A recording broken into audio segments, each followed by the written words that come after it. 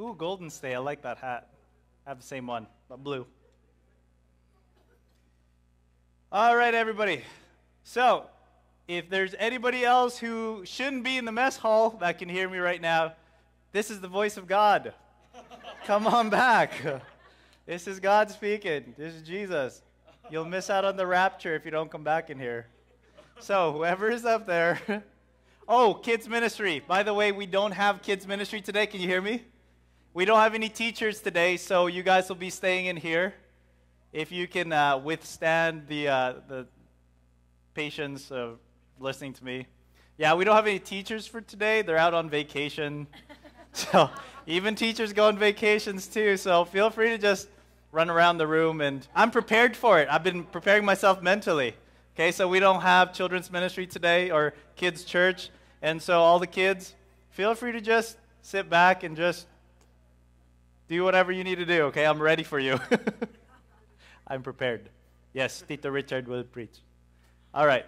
So, one of the things I always want to start with is asking you guys how you've represented Jesus outside of this space. And I love this time because it holds us accountable to the fact that we should not just be doing church in here. And I actually have prizes for the people who are going to come up here because I live in a condo, and so we get all sorts of flyers and stuff like that, and they're literally my favorite because sometimes A&W gives you these coupons that literally just say free coffee or like free root beer. And so here's the thing, we get one, but then the thing is, I'm like, people don't even look at their, that junk mail and stuff like that. They threw it in the recycling bin. So I'm in our condo, like looking through because we got a bunch of, I got like 20 of them. Of free A&W root beer. Like, no purchase at all. This is not product placement. Like, I don't have shares in A&W. But this is literally just, you don't have to buy anything. It's just free root beer. It's free pop. And so I got like 20 of them, and so I'm going to give some away to whoever wants to come up. Yeah, pretty good prize, right? I was like ravaging through, and Clarissa just shakes her head when she sees me when I do that. Well, I like free stuff, so it's okay. Yeah, exactly. All right, so want to congratulate Jeff and Steph for their wedding up here. I was just kidding. Congratulations. We are glad to be witnesses of this memorable moment in your lives. I'm just kidding. This is the first time Jeff and Steph are doing worship here. Clarissa and Kat are like, stop it, stop. Yeah, well, this is their first time leading worship with the team. Give them a round of applause. All right, so back to what I was talking about. How have you represented Jesus? How have you been a light wherever you've been? How have you stepped out in faith and actually loved somebody who's in front of you, whether that's a friend, a family member, or a complete stranger? If you don't know what this looks like, I'm going to give you an example. And it's hard for me to get examples because, once it becomes like just a lifestyle, you just kind of just do it. You don't really think about it. And so I find myself kind of, oh, this one's a good one. I've shared this with the young adults before. What does this look like? Because some of you who are new here don't know what this looks like, but it's actually a lot more easier and normal than you think. My wife and I bought a bed a little while ago, and we bought a bed at the Brick, and we bought the bed, and the sales lady that was selling to us, I felt like God was like, tell this lady that I'm looking after her, I love her, and I care for her. But I was like hesitating the whole time, and I didn't really, long story short, we closed the transaction, we bought the bed, I didn't get to do it, okay? So we start using the bed, we're sleeping on it, we're like, our back's kind of hurt, it's uncomfortable and stuff. A couple weeks later, we're like, hey, we got to return this. Because they have a one-time return thing, exchange thing. Sound like I have a lot of product placement. Anyway, so I had to go back. I felt like, okay, we have to get back, and we have to go try to find another one that is better suited for us, probably better for our backs and stuff like that, because sleep is a good investment. And so went back there. Lady was so nice, same lady. She was the one helping us and stuff like that. I'm like, I started to feel like God did this for a reason, that there was such an urgency that he wouldn't let me just get away with not giving this person the word that he has for. Because the thing is, God is our Father, and he left us his Holy Spirit. So that means that right now, in this stage of human history, we are his spokespersons, right? To the world. The world will hear God the loudest through our lives and through how we talk, how we live, how we speak, okay? And so I'm there and I'm thinking, God, you are tricky, or you are very sneaky.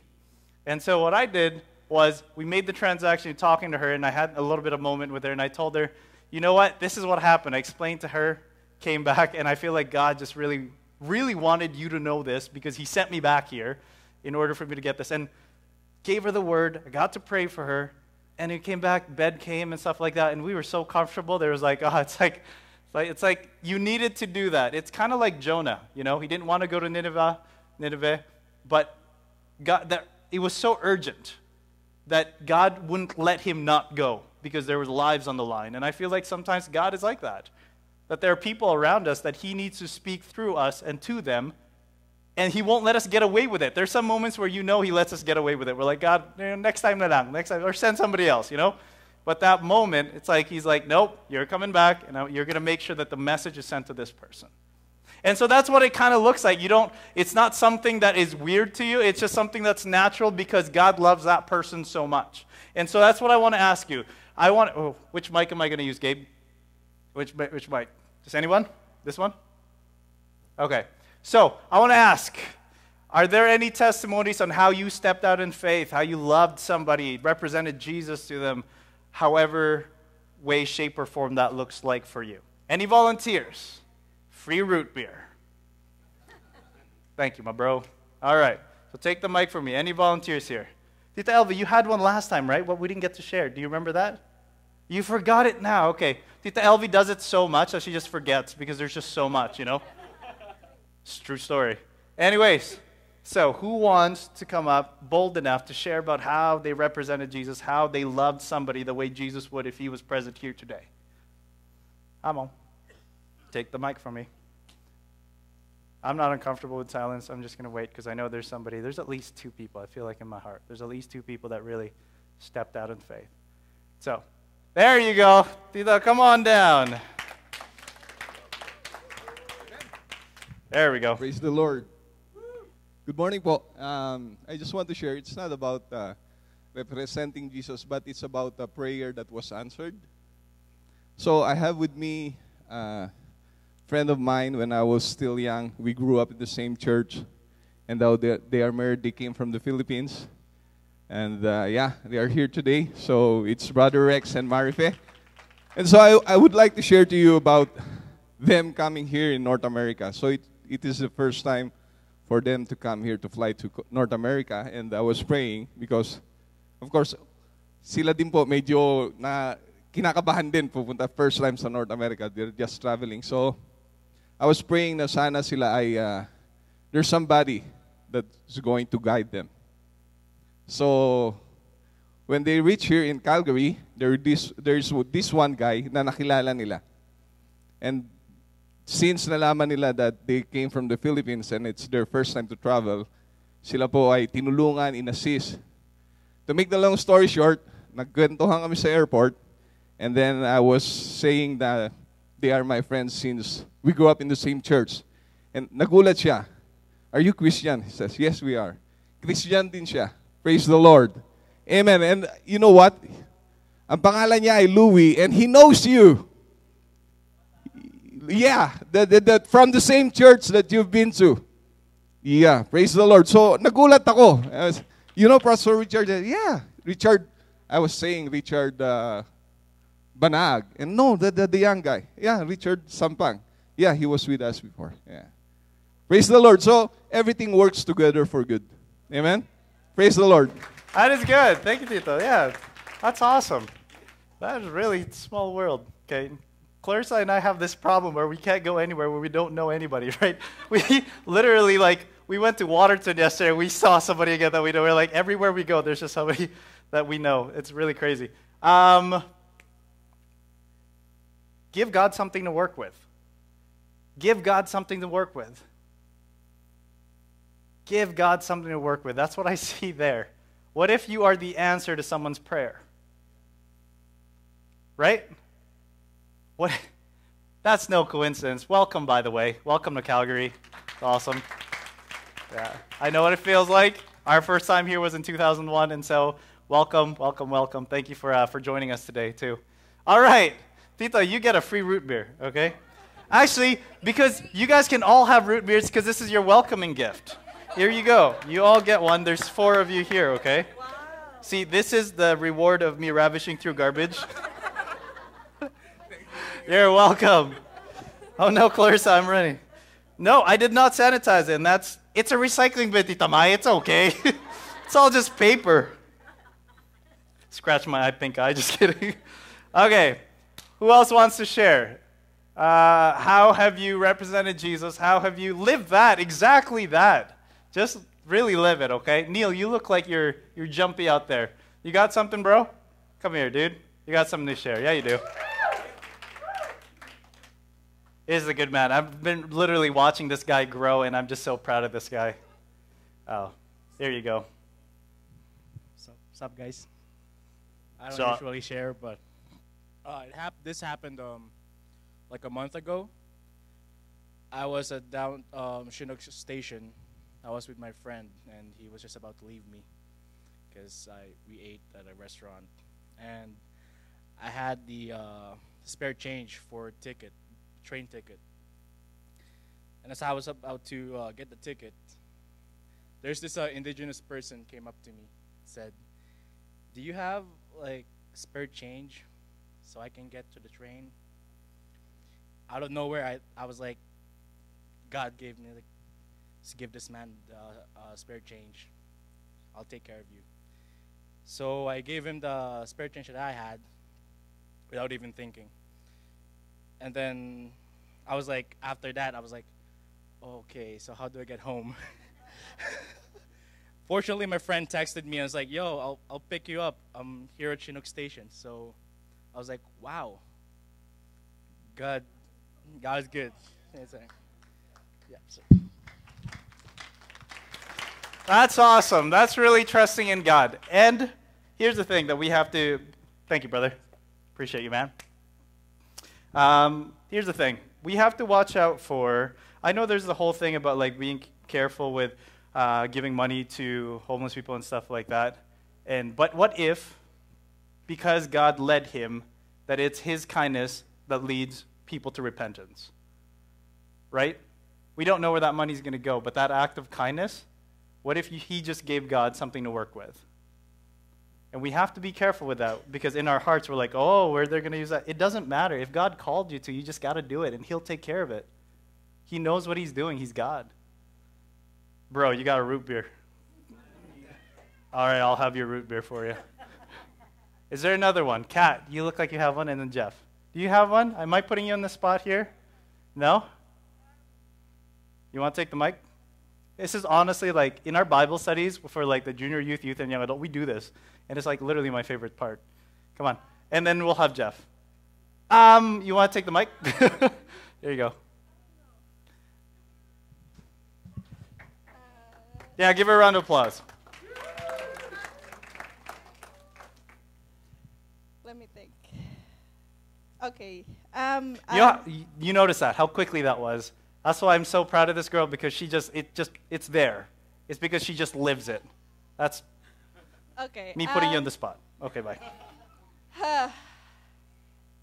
I'll just tell you guys about the 2 friends that I've been ministering to. And yeah, I think it's just sharing life with them and like, like just basically like hanging out and like, okay, I've been like, kuya. Yeah, there's this friend of mine. She's, kuya, I don't know what to say.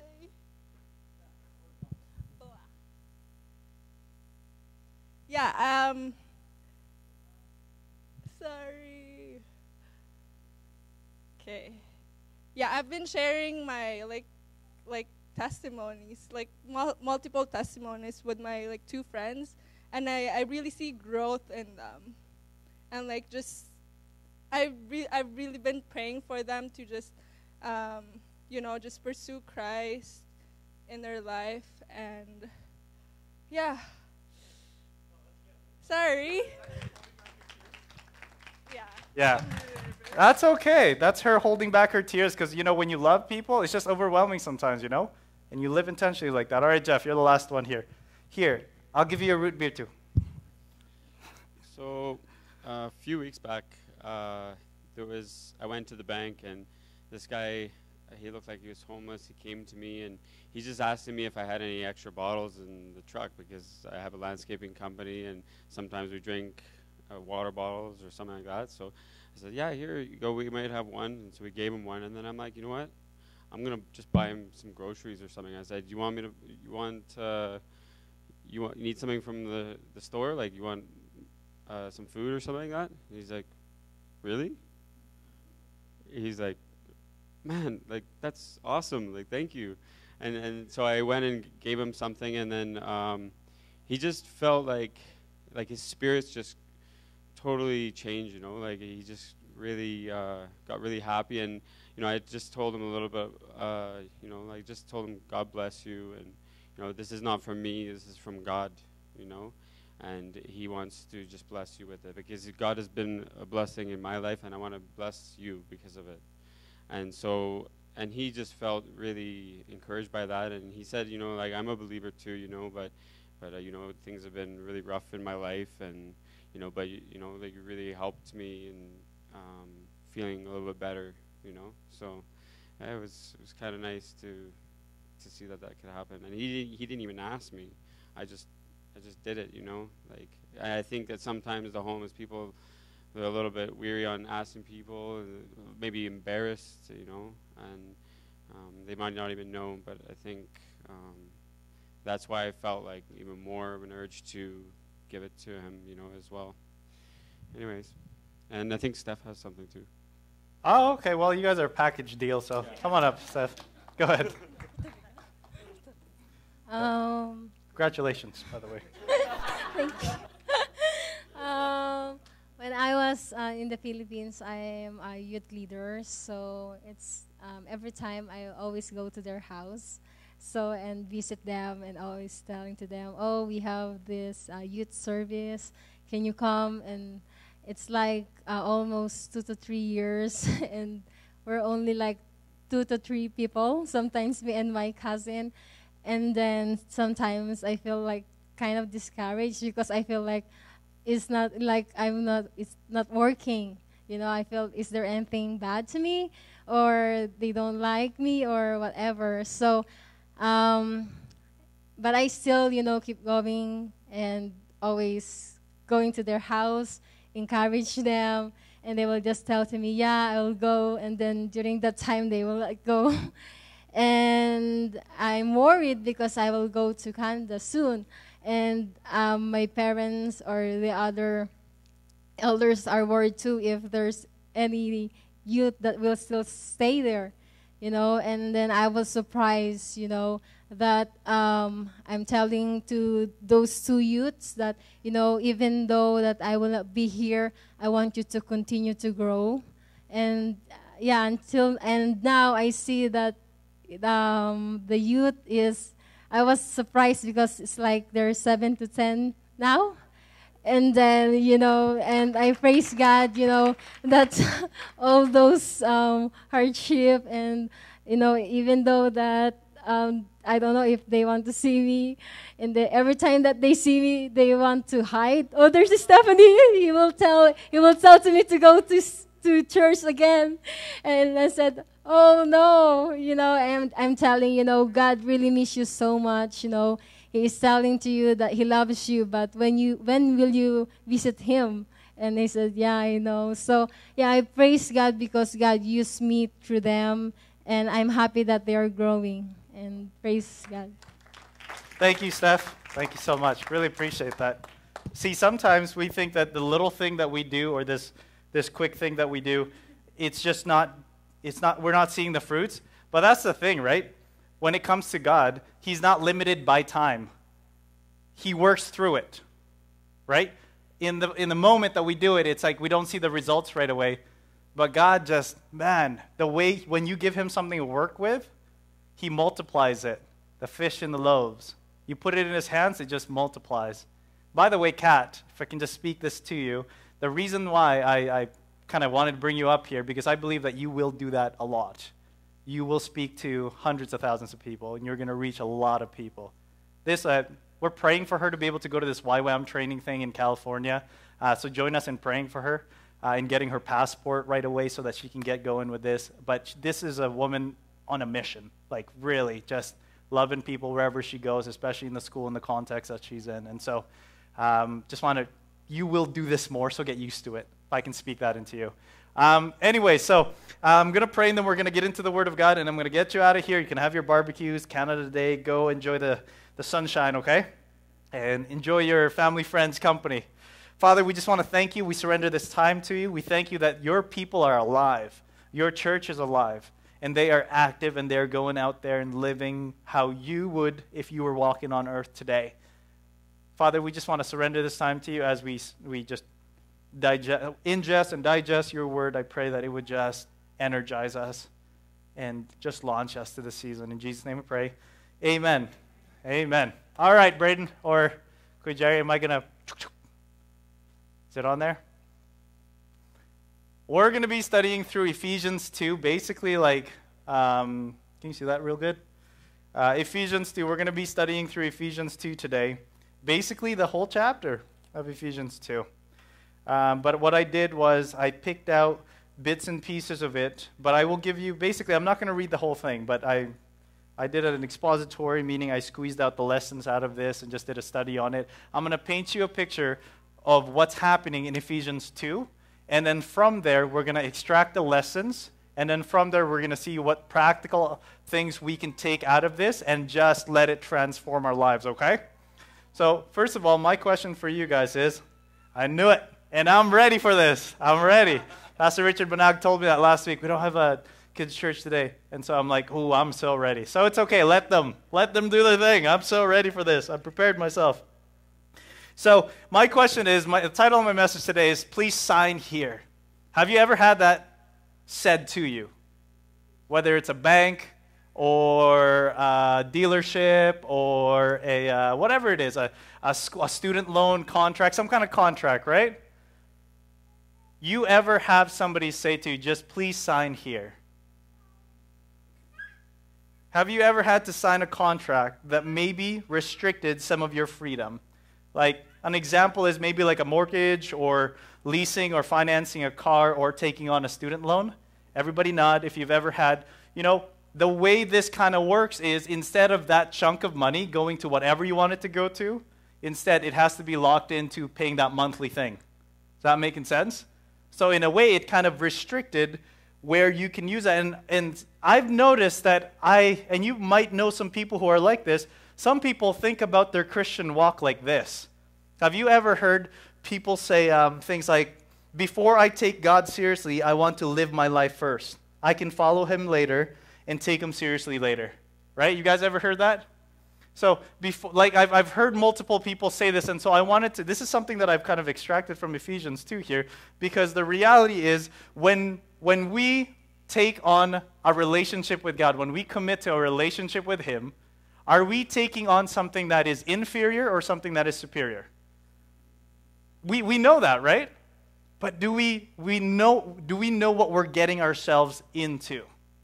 Do we know some of the greatest benefits that we get out of this love relationship with him?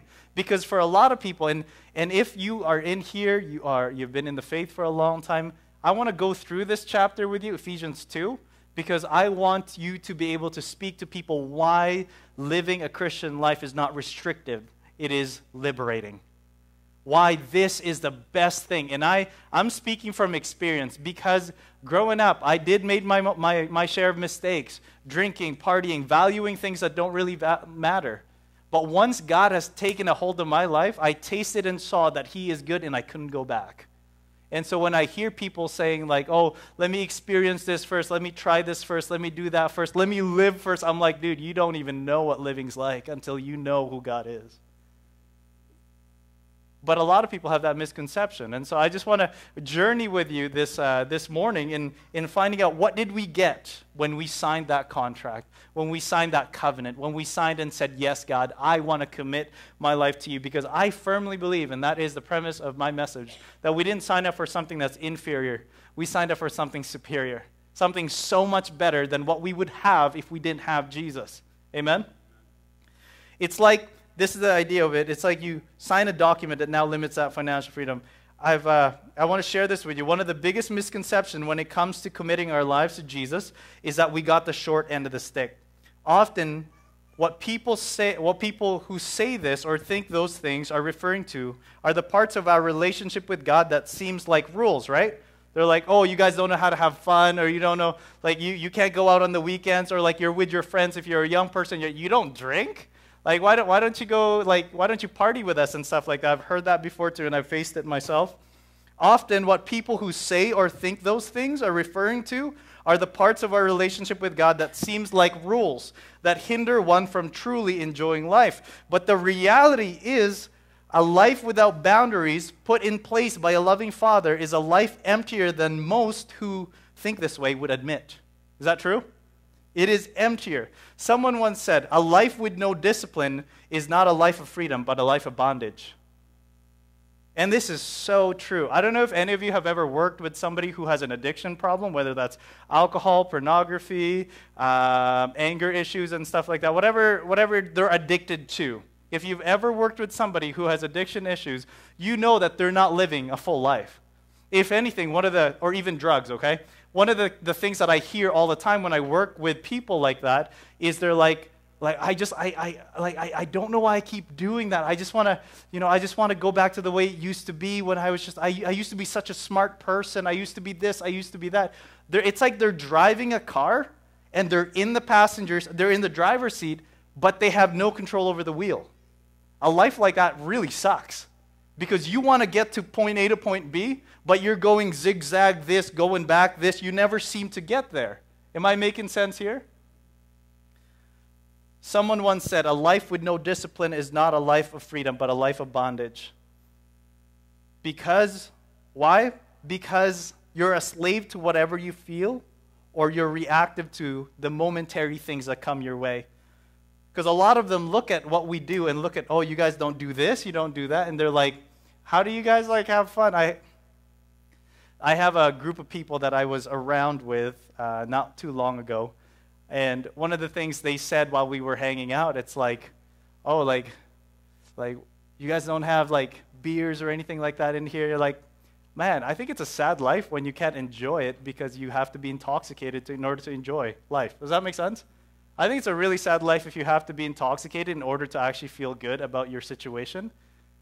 Because there's some of the people that I grew up with that I tell them, I'm like, I don't need that stuff anymore because I found out something that is so much better. There was one guy where was that? Where does Fiesta Filipino happen? Olympic Plaza. And I was like just representing Jesus to somebody there, and I was talking to them, and I was telling them, like, man, I don't need to get high, man, because I have something that is so much better, the Most High. I promise you, it is so much better than what you're trying to escape. And I'm just telling them that because it's so true. It is so true. People want to do that stuff because they want to escape life. They want to get drunk. They want to get really just intoxicated with drugs and stuff because they want to escape something. Is that true? But here's the thing that we have, and it's huge privilege, and we'll see it in Ephesians 2, is that we are given something so much better. Not something that's inferior, that limits our lives, but instead something that liberates us and propels us to a better life.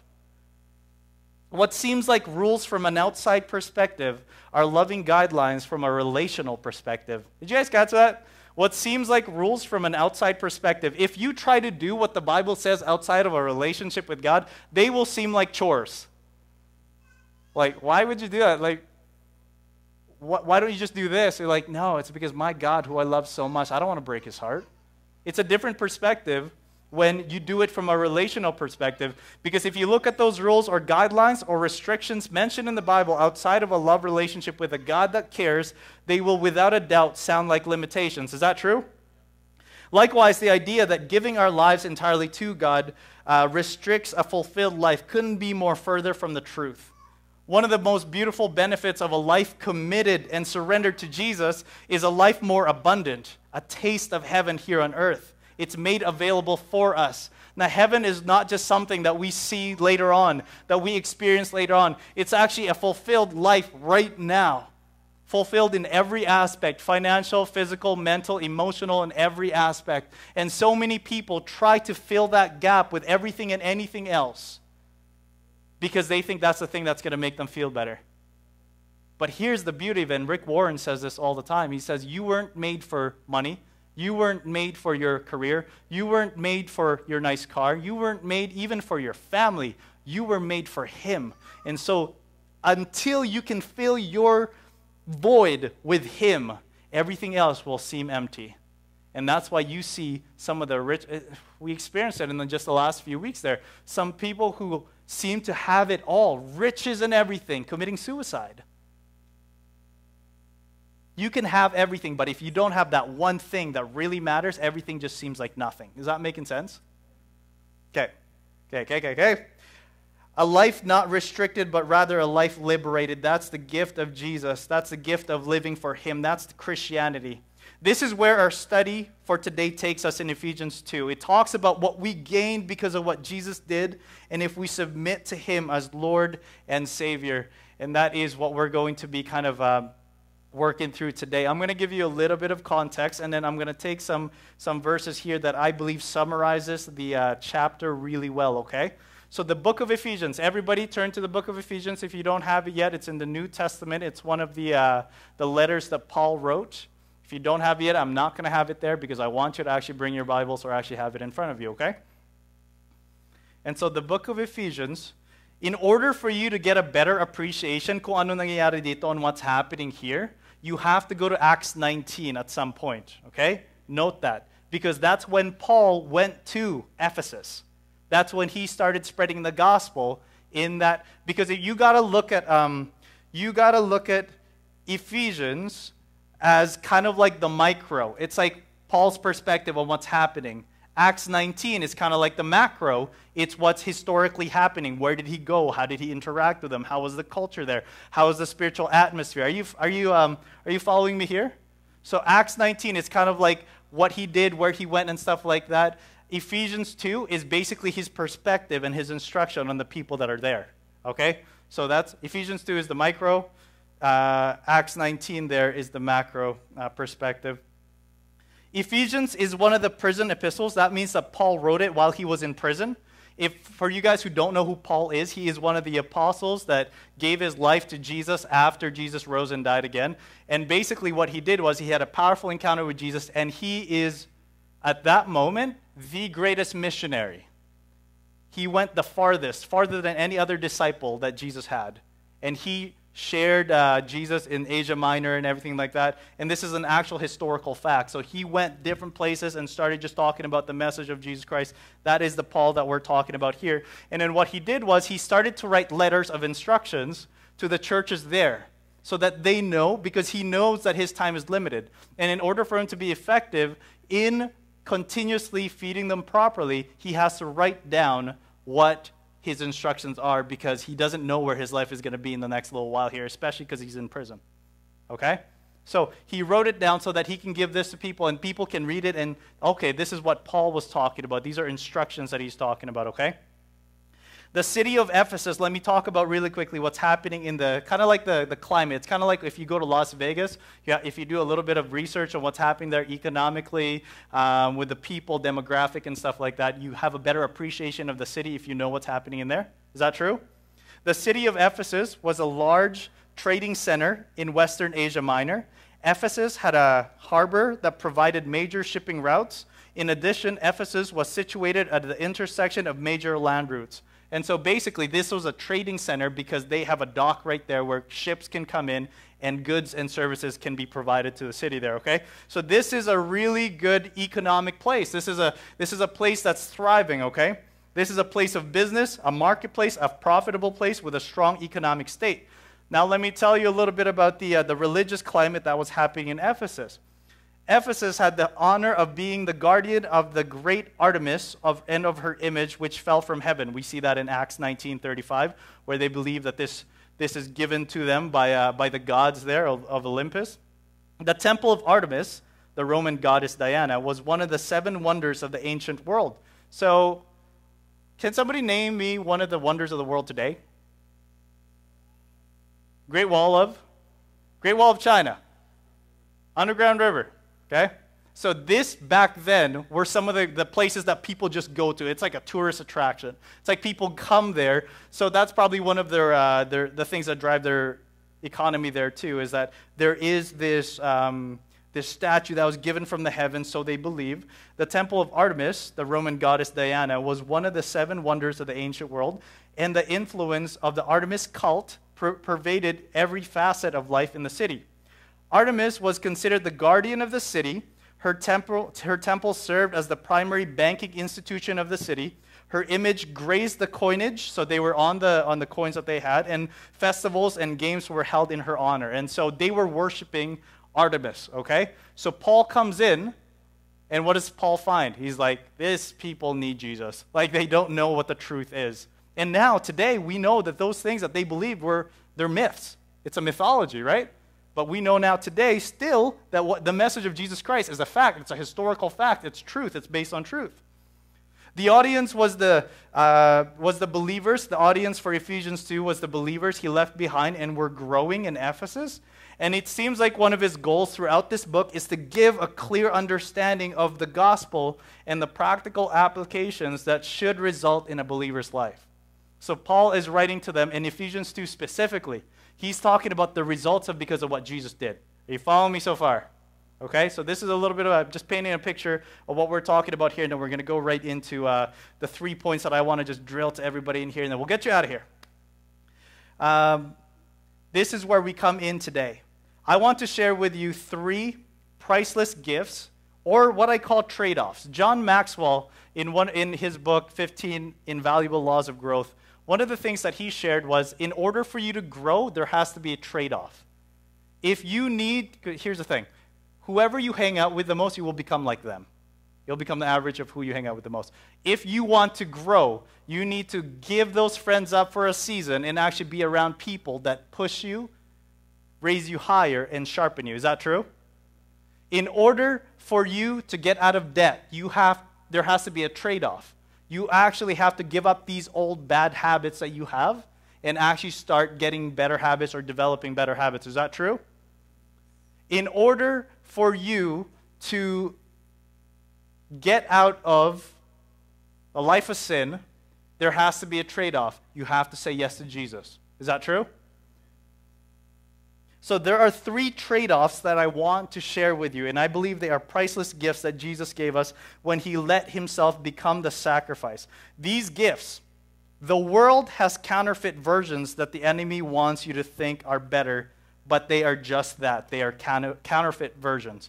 And let me tell you, for a lot of you who came into your faith a little bit later in life, and you got to actually, rebel against God, say, I don't care, I'm just going to do whatever I want, you know that a lot of these are counterfeit versions. That God wants to give you something good, but the world has this counterfeit version.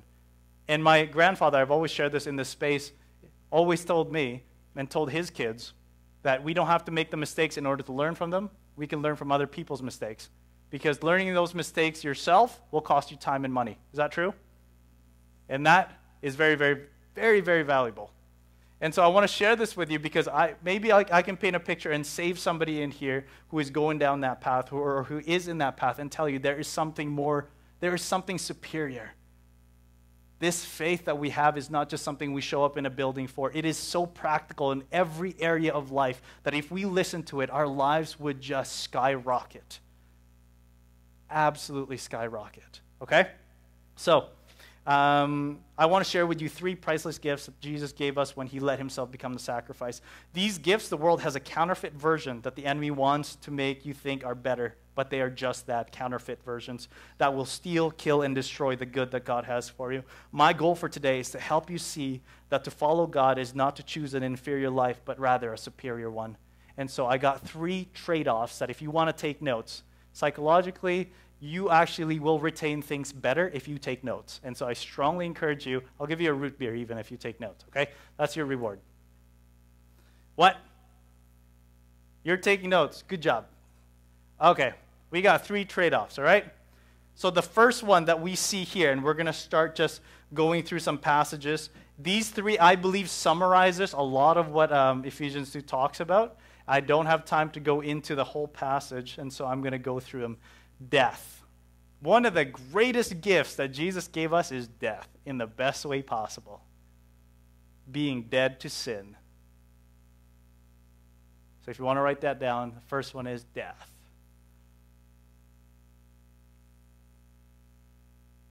Ephesians 2. Okay, I'm going to go into it now. I'm going to read this to you. Or how about everybody? Everybody read this with me so we're kind of interacting with each other. But on the yellow parts, I want you to really read it nice and loud, okay? Everybody ready? Ready, set, go. Once you were dead.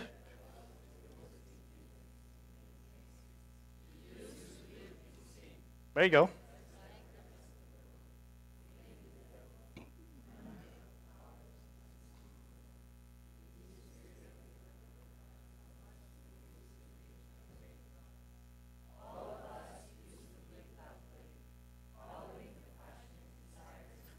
Wait, you didn't raise your volume there. Okay, you're going to try that one again. Verse 3, ready, set, go. All of us used to live that way, following the passionate desires and inclinations of our sinful nature. By our very nature, we were subject to God's anger, just like everyone else. One of the greatest results of the gospel is death. The death of the one thing that causes the greatest amount of destruction in any person's life. And that's an obsessive desire to sin. Can everybody say amen to this? If you don't know why you have this habitual thing that is so bad and so destructive, but you keep falling into it, it is because of this obsessive desire to sin. That is what we call our fallen nature. If you are frustrated with yourself because it's like, I know what I'm supposed to do, but I don't do it. I always lean towards this thing that I know I'm not supposed to be doing. That is your obsessive nature to sin. That is called, that's the carnal side of ours. That's the fallen nature side of us. Okay? You can write that down. I'm seeing some people are writing things down. It's good. One of the greatest results of the gospel is death. The death of the one thing that causes the greatest amount of destruction in any person's life, an obsessive desire to sin. Jesus did not just die for our sins. He died so that we can be set free from desiring continuously to sin. And that is the root of it. Our sins are basically kind of like leaves. The desire that you know what I mean, right? Our natural bend to sin. Have you ever been, must have happened when I was maybe 6 or 7 years old. What do you know at 6 or 7 years old? You're super young, right?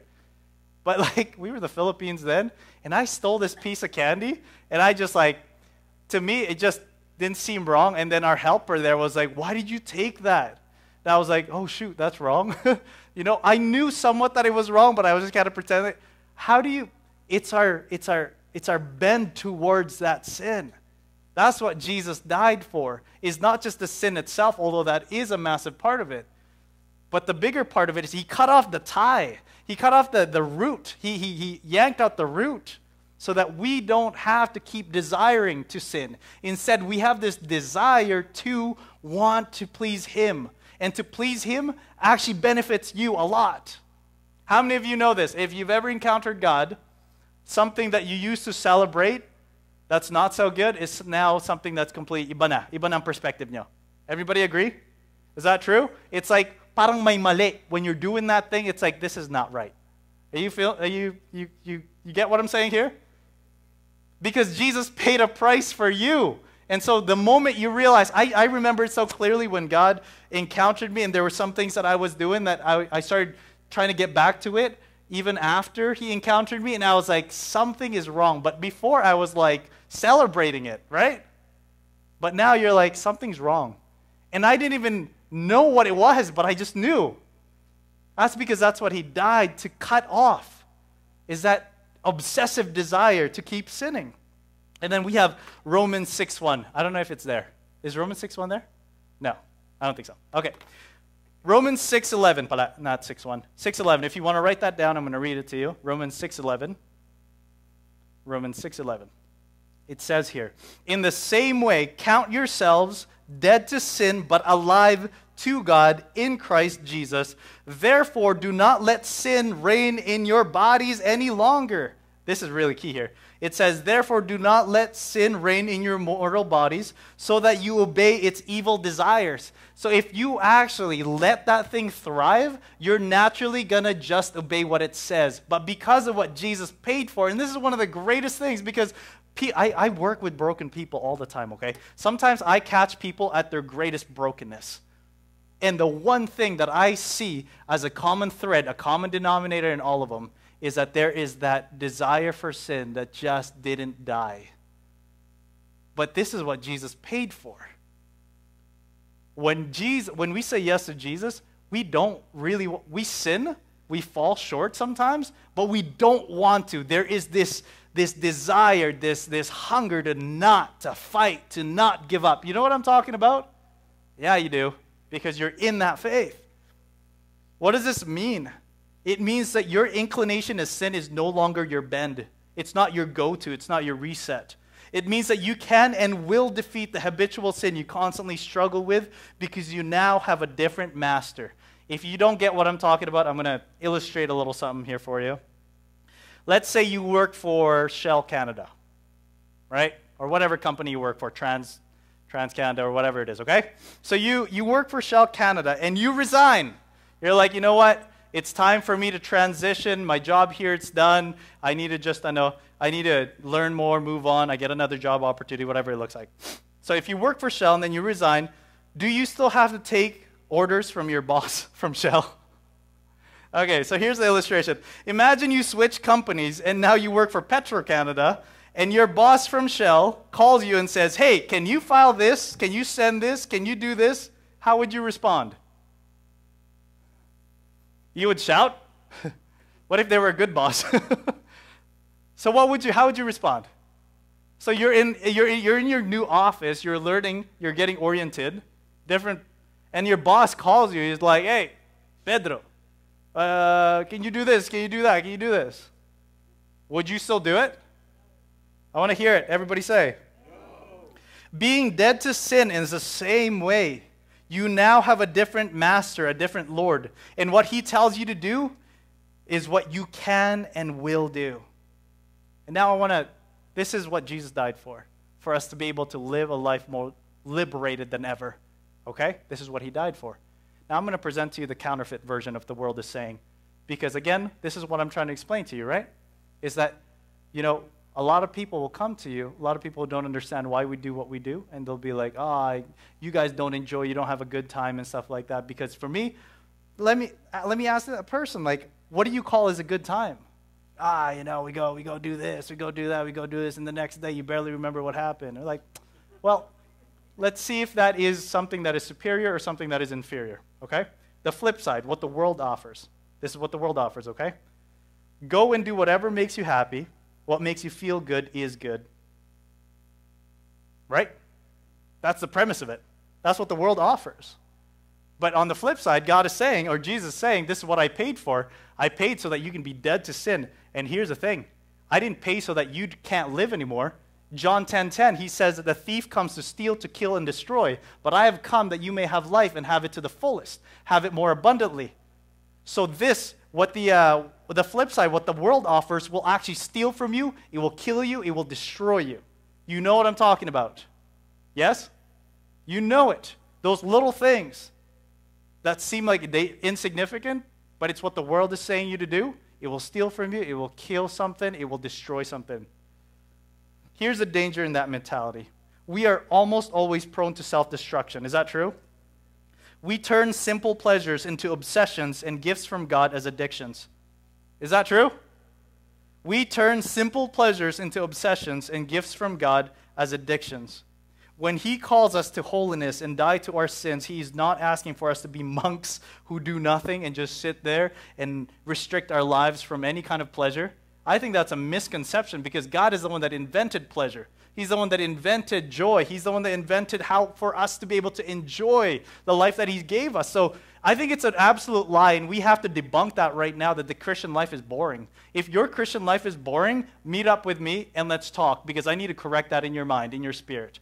If you're bored with your Christian life, like in our faith life, in our Christian walk, it's just God shows me revelations about finances, shows me revelations about instructions how to be successful in ministry, shows me revelations on how I can be a better husband. It's just so good. Shows me revelations of people where I just meet up with them because I want to serve God and I want to love this person. All of a sudden, they become a really good friend of yours for life. It's just so good. He brings the right people into your life. But here's the flip side. The enemy will steal from you. He will kill things that are precious to you. He will destroy things that mean a lot to you. Superior, inferior. You be the judge. When he calls us to holiness and die to our sin, he's not asking for us to be monks. He is calling us to know what it's like to live life to the fullest. All right? So I'm gonna breeze through that. Did you guys get the message in that one? Okay, the second one here, access. All right? So if you want to really remember them, there's 3 words that start with them. The first one is death. The second one is access, and then it's kind of just a quick explanation there. Access to heavenly resources and benefits. So if you want to write that down, feel free.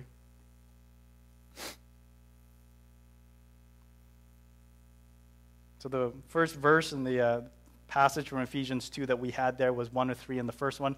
This second one, we have verse 18. All right? When you get home, this is your assignment, okay? I think the school system is really good at this, is they teach and then you have assignments. When you get home, read Ephesians 2 as a family or read Ephesians 2 by yourself, okay? You need to get into this. I only have enough time to summarize it. I can't get through all of it. But what I want you to do is read Ephesians 2 as a family and see what the amazing benefits are for saying yes to Jesus. And if you're going to do this, and don't say yes if you're not. If you're going to do that when you get home with your family or by yourself, say yes. Good. Okay, for those of you that didn't, it's okay. It's your loss. All right, so we're on number 2. A second one is verse 18, access. Okay, everybody read this, and again, on the yellow part, elevate your voice, okay? Ready, set, go.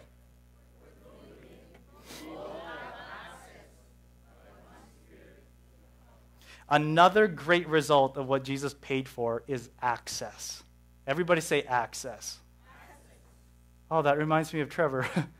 He's away right now, right? Yeah, right. Access to the King and all his benefits. Access to the King and all his benefits. Have you ever read Deuteronomy 28? Anybody ever read Deuteronomy 28? Put your hand up if you've read Deuteronomy 28. You haven't? Okay. Some of you have. Listen to me. Listen, okay? If you're a Christian and you've never read Deuteronomy 28, you're missing out. Okay?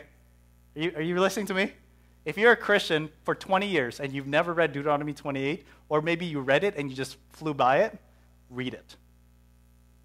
Somebody go to Deuteronomy 28 and tell me what the title is there.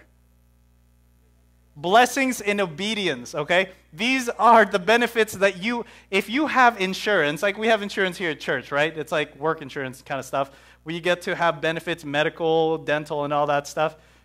I read that stuff because I'm like, I want to know what my benefits are. I really do, every single one.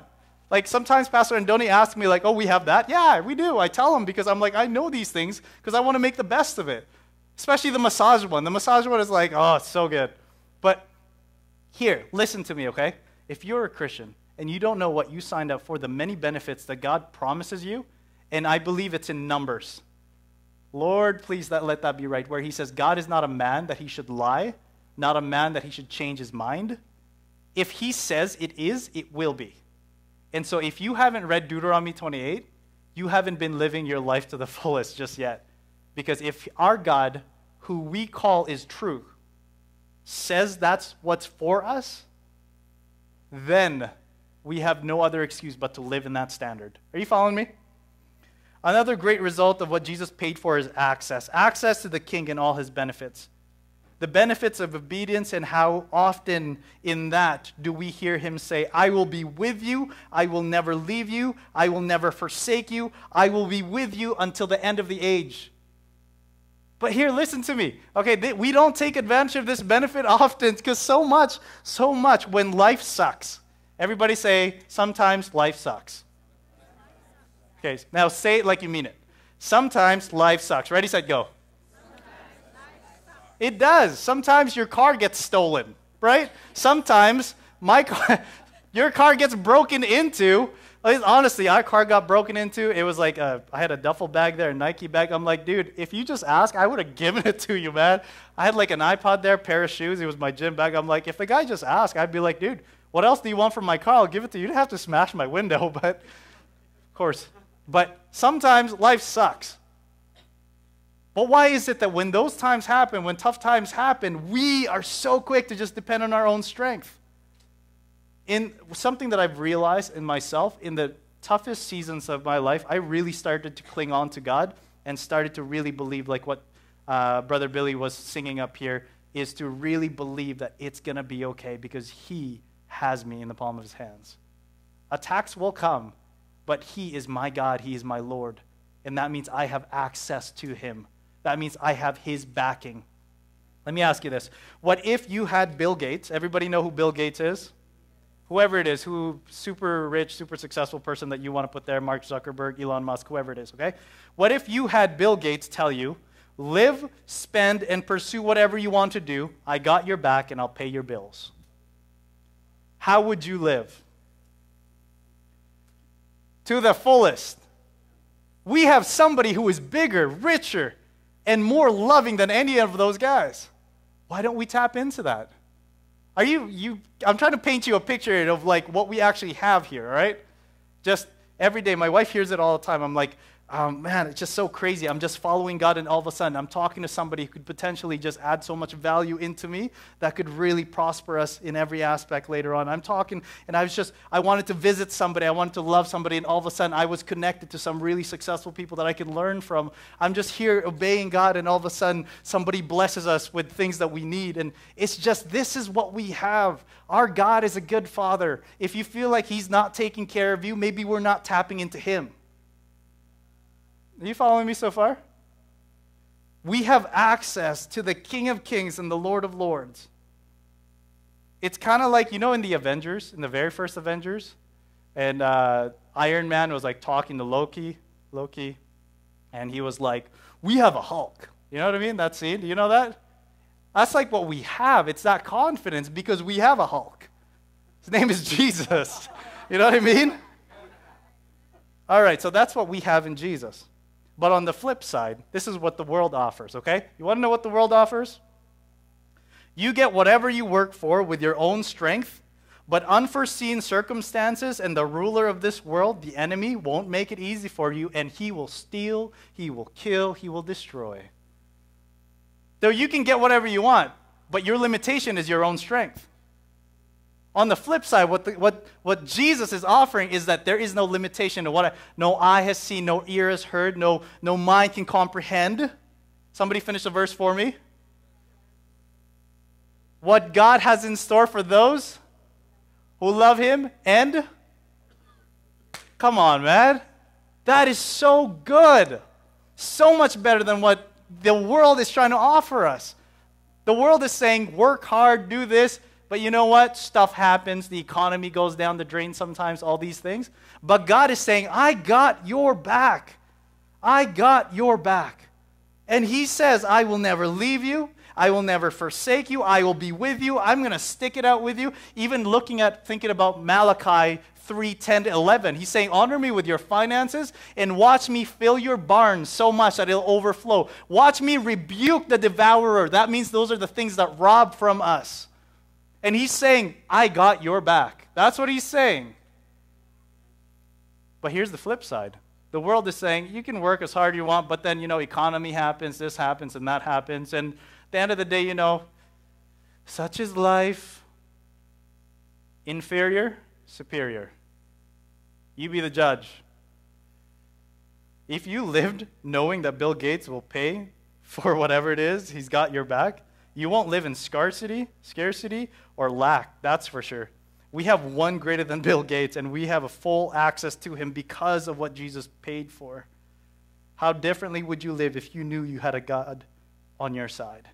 And he is actually for you. He's not somebody who's far distant.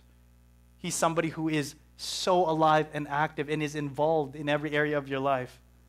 Is this something that is superior or inferior? I'm on my last point here, okay? So last one is seated. So it was what? The first one was?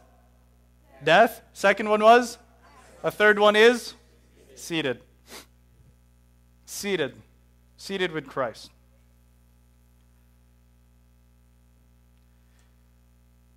This one doesn't have any yellow, so everybody read this nice and loud. Ready, set, go.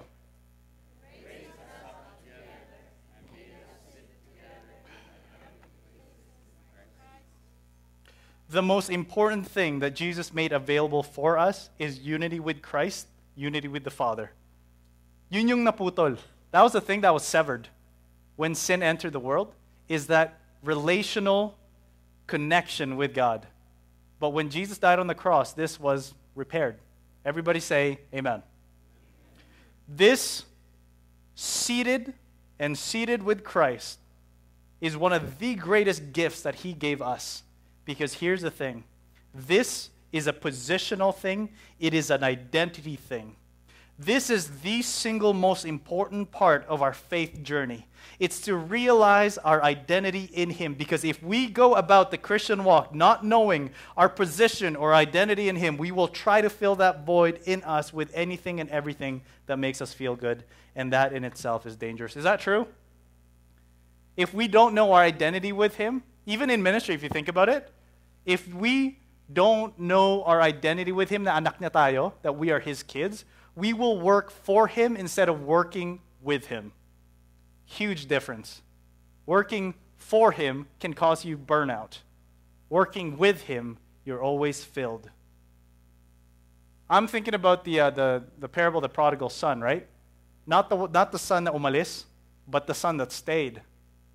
Where he didn't realize he was under the house. He could have just ate whatever he wanted. He had full benefits. He didn't fully realize that. And if we don't realize our identity in Christ, in God, we will always be orphan-spirited. Are you following me? You know what an orphan spirit looks like? Parating parang nauubusan. Parating parang, it's always you're running out. It's almost like you're being robbed of things. You're always so defensive because you know what I mean? I used to work at Camp Chestermere, and sometimes kids are sent there who don't have parents, who are foster kids. And you know that they have orphan spirits. Just the way they act, the way they interact with the other kids, and the way they act around you. It takes a lot longer for them to actually get comfortable. But here's the thing. When we don't realize our identity in him, we will always just be longing for something, but we don't know what it is. Viktor Frankl, anybody know Viktor Frankl? Read any of his books? He's an Austrian, my gosh, completely different. Austrian neurologist. He's an Austrian neurologist and psychologist and a Holocaust survivor. So what happened in World War II there. And he speaks of how important it is for the human spirit to have purpose through suffering. Why? Purpose leads to hope. Whether that's hope that you'll see a loved one again or hope that tomorrow can be better. It is this very thing that dictated whether one would survive the concentration camps or die. The lack of identity leads to a lack of purpose. Lack of purpose leads to a lack of hope, and a lack of hope leads to emptiness. And that emptiness is a very dark place. Is that true? You know this. If you've ever lived away from God, outside of God, you know that emptiness is so real. One of the greatest gifts he gave us is the gift of identity. That we are seated with him.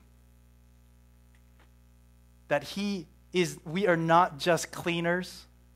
We are not just servants. We are his friends seated with him.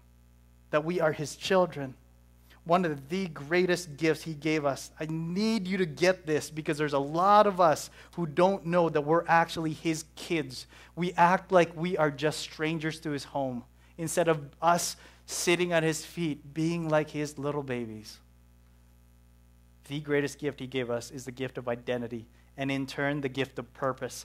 And that purpose gives us life. This is one of the greatest gifts that he made available for us when he died on the cross. Here's the flip side. This is what the world offers. Your value, your identity is dictated by what you own, who you know, how many likes or attention you get on social media, your career, your job, you name it, your title. Is that true? That your value is dictated by how much you make, who you hang out with, how many likes you get on Facebook. That's what the world says. Obsess over that. That's what makes you important. But on the flip side, Jesus is saying, I don't love you because you do stuff. I love you because you're you. And the stuff that you do, that's just a benefit. That's just a bonus because I know you're going to love me back because you know your identity. Man, that is so important because if we don't know our identity, we won't know our purpose. If we don't know our purpose, we will lose hope. And when hope leaves, that's when suicide comes in. Is that true? Suicide is almost always partnered up with the idea that there's no way out. One of his greatest gifts is for us to know our identity, that we are seated with him. Thank you, Jesus, for making that available. Let me ask you this. Superior, inferior? Superior, inferior. Did we pick something that is inferior or something that is far greater? Something less or something greater than anything could ever just come up with on our own?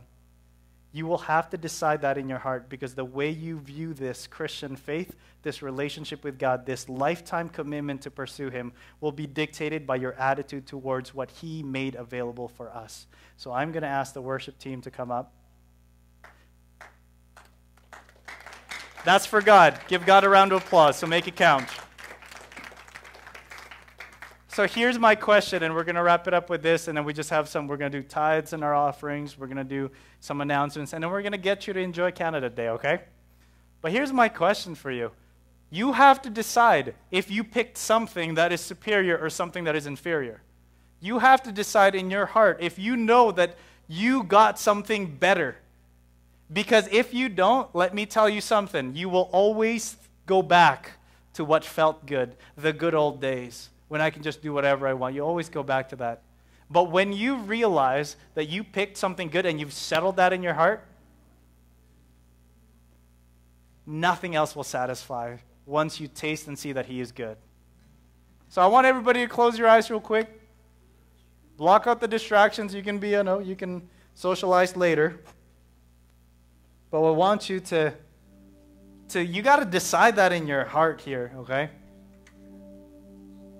And I pray that as you decide that in your heart, you say yes to him for real. That you say yes to him not because somebody brought you to church or somebody just brings you here. It's got to be a personal thing. It's got to be something that you own. Because it is so much better than what the world offers. And I'm speaking from experience.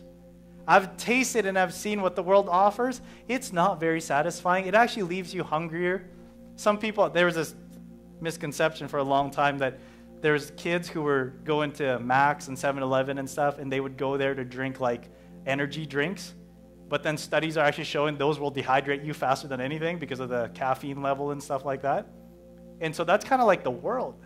It gives you that quick boost of high. But then at the end of the day, you're emptier than ever. Let me tell you, he can fill that. He can fill the areas in your life that you need it filled. But that's got to be something you settle in your heart. And without a doubt, you can't just be like, okay, I'm going to kind of be for you, but at the same time, I still like the world. You got to be all in.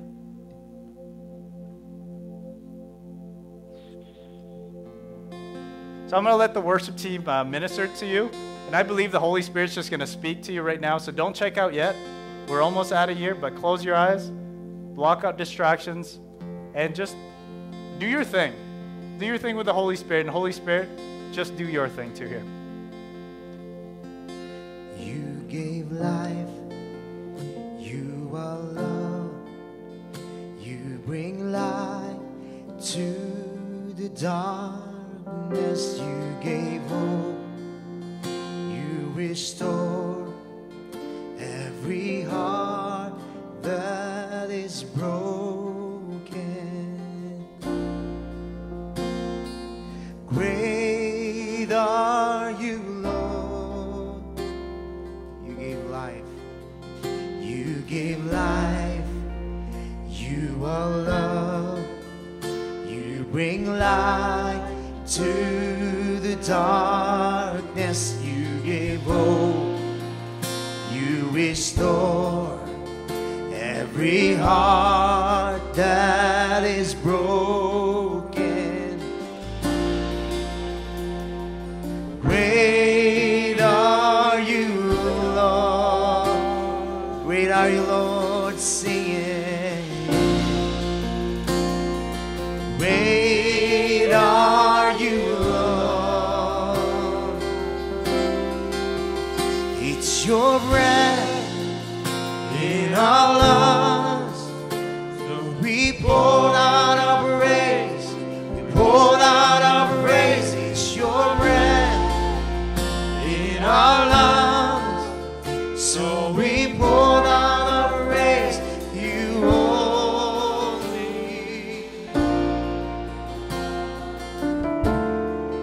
Great are you, Lord. Let's all stand up. Give life. You are love.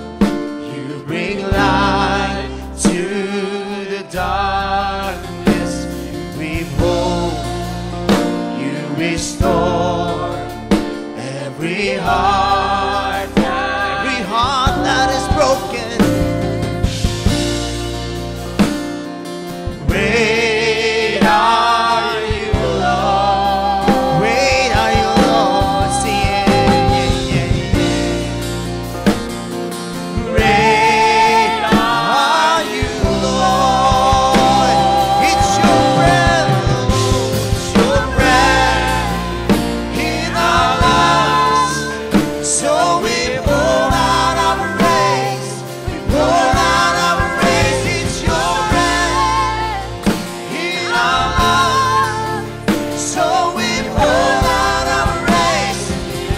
Oh, it's your breath in our lives. So we pour out our praise. We pour out our praise. It's your breath in our lives. So we pour out our praise. You only. Great are you, Lord.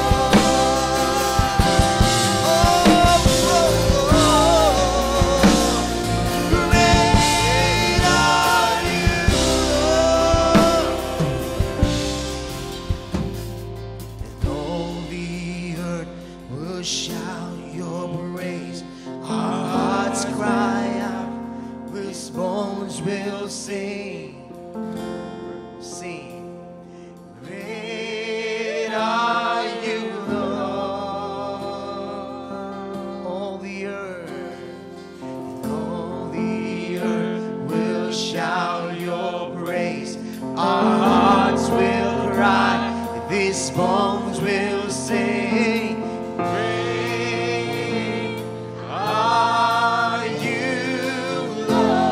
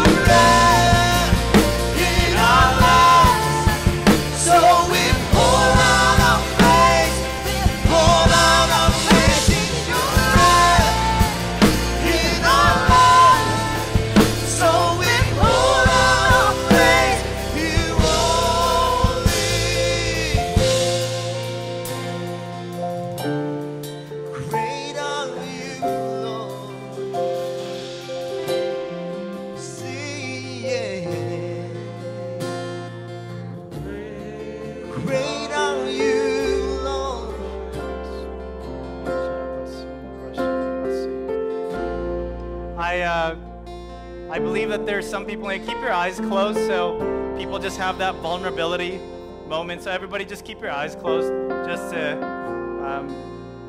be courteous to other people here. But I think there are people in here, or there's somebody in here, or maybe it's a group of people, I don't know, that is ready to, you're saying in your heart and your spirit, and I'm not even looking at you, I'm closing my eyes, you see? You're saying, I want that superior thing. I've been drinking from this thing that just kept me being so, it just makes me even more thirstier. The more I try to satisfy, the emptier I feel. And you've gotten to the point this morning, and I believe it's like a divine appointment for you, that you're saying, God, I think I'm ready now. And I want to have that superior thing. I want to have that thing. I want to have what you paid for. And let me tell you that, brother. Let me tell you that, sister. Like, whoever you are, let me tell you, He's made it available for you right now. But you're going to have to take it. You're going to have to take a hold of it. And so if that's you, just really quickly, everybody's eyes kind of closed still. If you can just put your hand up. And I just want to pray with you. Good, good. We see that? Yeah. Good. So you can put your hand down there. And I want you to just pray this prayer with me, okay? It's a tweaked version of the prayer that we're probably used to when the message of Jesus is shared. But pray this with me. And I pray that it be the cry of your heart, okay? So just echo it. Jesus, I'm calling out to you. I've had a taste before, but now I want the real thing. I need you. More than any other thing in my life, more than any other pleasure, more than any other need that I think I need. I need you. And so I just want to give you my heart. I want to make you Lord, not just Savior. I want you to be the Lord of my life. I want you to be the leader. I want you to be the king. I don't want to just be following my own desires. Instead, I want to know what your plan is for my life that is superior to what this world offers and superior to what I've been experiencing. So right now, Jesus, I receive you as my Lord, and I give you my life entirely. Just take that time and just connect with God at this moment. I think He really wants to just connect with you and just give you those, just wants to speak to you. And oftentimes that is more than enough. Give you just a few seconds, a few minutes here, and then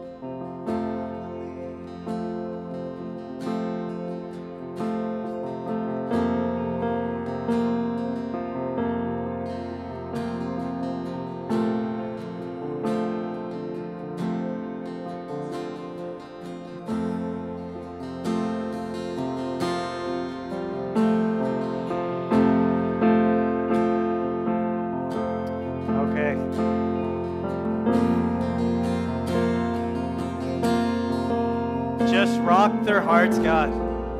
Rock their minds. Just touch them right now. Thank you for your touch. Thank you for your presence. Thank you for what you're doing. We seal this in their hearts and in their minds. We seal this right now. For those of you that made that commitment, know this. A commitment, a covenant is only as good as both parties meeting. Both parties showing up. Jesus, God, will always show up, but you got to show up every time. He is willing to shape you and mold you and raise you up higher, but you got to show up every time. If you fail, get back up. If you get beaten down, get back up. Keep showing up. Keep showing up.